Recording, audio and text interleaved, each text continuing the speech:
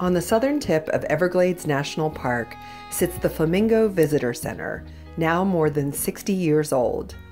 This bright pink modernist building has weathered the footsteps of countless park visitors and the impacts of several major hurricanes, but it's now getting a much-needed renovation.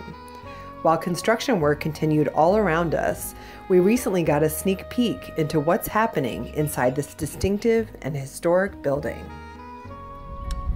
Hi, we're here with Allison Gant, who is a spokesperson for Everglades National Park.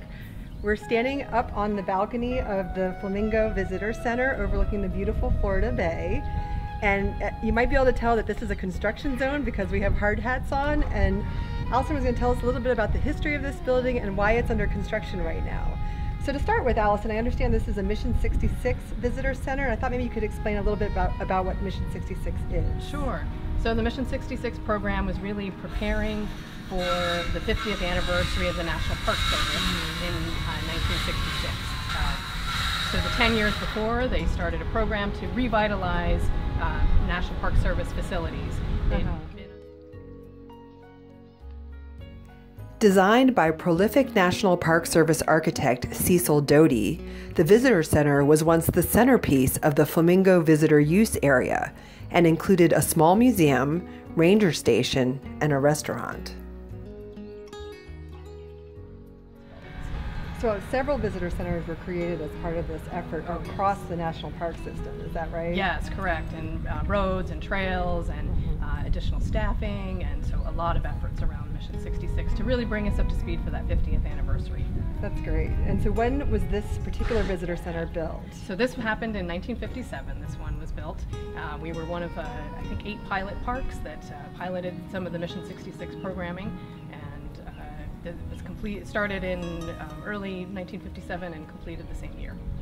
Can you talk a little bit about the distinctive architecture of this building? Sure. This is definitely features a lot of Miami modern architecture, and it's also National Park Service modern. So again, those sort of clean lines. You'll notice that the visitor center and this particular breezeway frames the Florida Bay. So it really it's a modern structure, but then it also integrates a lot of the elements, the natural elements around it. What's the significance of the pink color?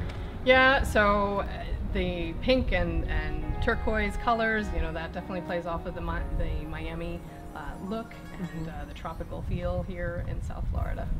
So then, how long was this visitor center in use then, and what was it used for? Yeah, so the side over here was the visitor center, and then the other side used to have a restaurant, and then a pizza bar cafe downstairs, and that was in place through 2017, and after Hurricane Irma, it had sustained a fair amount of damage.